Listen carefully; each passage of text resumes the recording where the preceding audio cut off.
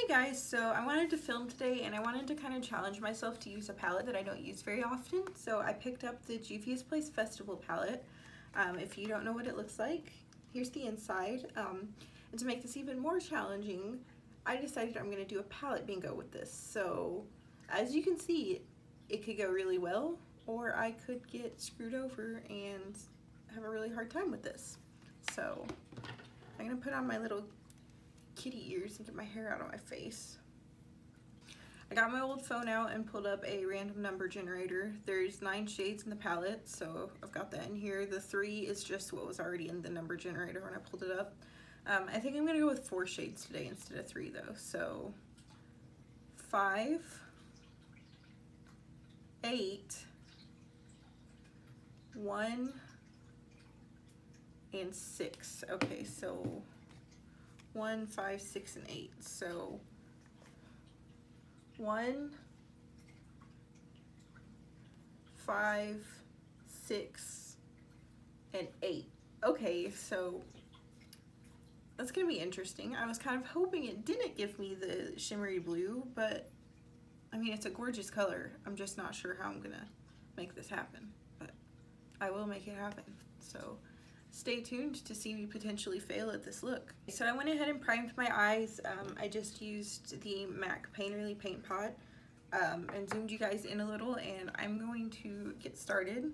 So I'm going to take a Morphe, what is this, the M433 brush on this shade. I'm not going to try and pronounce these names because I will butcher them, and I'm just not going to disrespect them like that. So I'm going to start with this shade. I'm just going to kind of fluff that in my crease.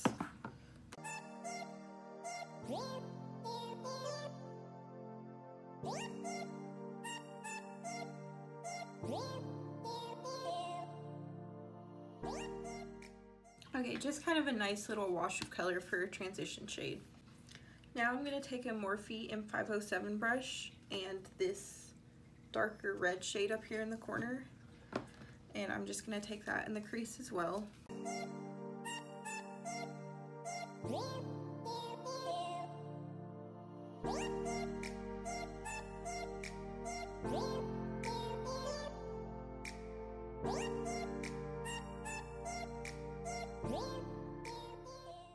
That shade is not as dark of a red as it looks like in the pan.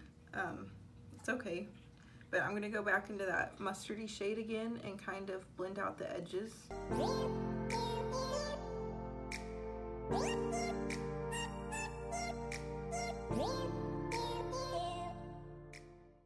I thought about taking the blue shimmer on my inner corner, but I feel like that's kind of cheating, so I want to make sure that I actually incorporate it in my eye look. So right now I'm just gonna, I've got some Tarte Shape Tape on the back of my hand, and I'm just gonna do a half cut crease.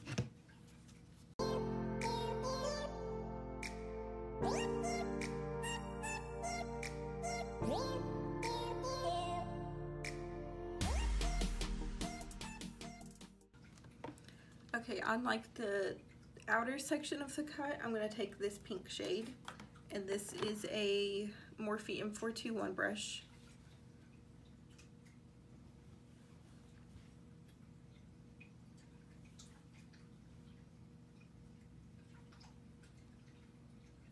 And I'm gonna kind of angle this color.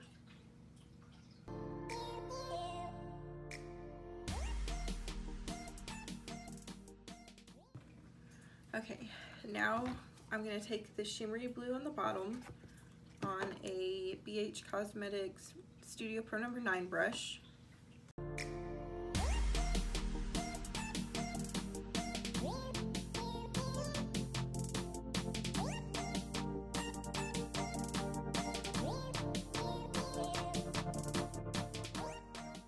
Okay, I know it looks kind of crazy right now, but I'm going to go in with all of the previous colors and deepen things up and blend edges out and whatnot.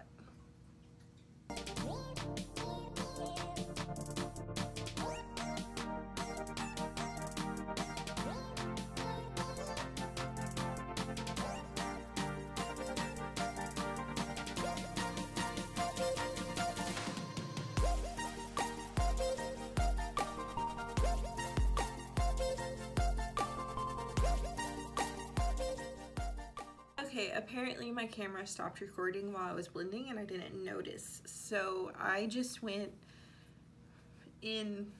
back and forth to the colors a lot. It was a lot of blending. I was losing hope at one point. I hope it looks okay on camera. Like in person it looks good. I'm afraid on camera that like the line between like the blue and the pink might look kind of harsh. I promise it looks good in person. But yeah, so I'm gonna go ahead and do my other eye, hopefully recording it this time, and yeah.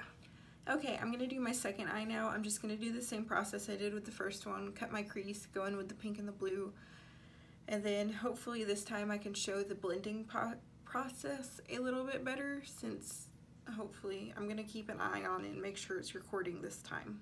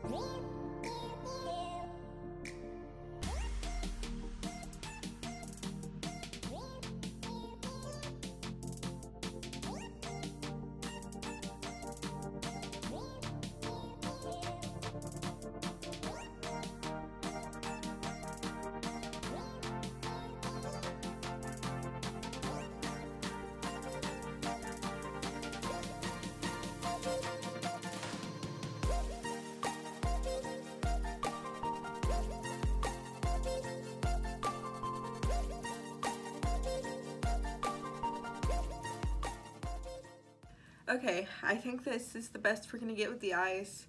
Like I said, I hope on camera it looks as blended as it does in person, because in person, I'm not gonna say it's my best look ever, but it looks pretty good. But I don't have any new face products to show you. I don't have anything new and exciting in, so I'm just gonna do my face off camera in an effort to keep this video from being like 30 minutes long, because I know that blending took forever. So I'm gonna do my face off camera and I will come back. Okay, I am back. I am finished with my look. I'm sorry if the lighting's different. I did half of my face, took a chip and bean dip break, got distracted by the cats, which by the way, if you hear birds and cicadas, it's because the window's open so the cats can go out on their catio, because they were driving me crazy.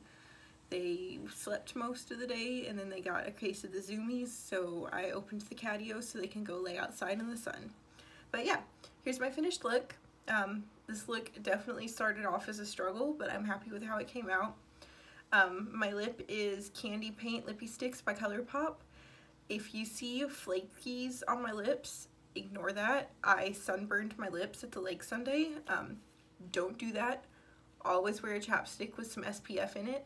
I had put some on early in the day and I forgot to reapply it. I don't have any other excuse than that. So my lips are peeling because I sunburned them. So I'm sorry if it looks really nasty, but yeah. So here's the finished look. I'm actually really happy with how it came out. I was getting really frustrated while I was doing this look because I was like, you know, it was just not working for me, but I'm happy with it. And yeah, if you don't have any Juvia's Place palettes, you need to get some. They are seriously one of the best eyeshadow formulas I've ever used. I have this one, 1, 2, 3. I have 7 Juvia's Place palettes total. I definitely have, other than ColourPop, I have the most Juvia's Place palettes in my collection, and I plan on getting them all. I'm working on making it an actual collection. Even the palettes that I don't necessarily think that would typically be something I get a lot of use out of, they're just so good that I just feel the need to have the whole collection of them. So yeah, but that's it for today. I thank you for sticking around. I hope you enjoyed. I hope this looks good on camera as it does in person. And yeah, you guys have a good day, and I will see you next time. What?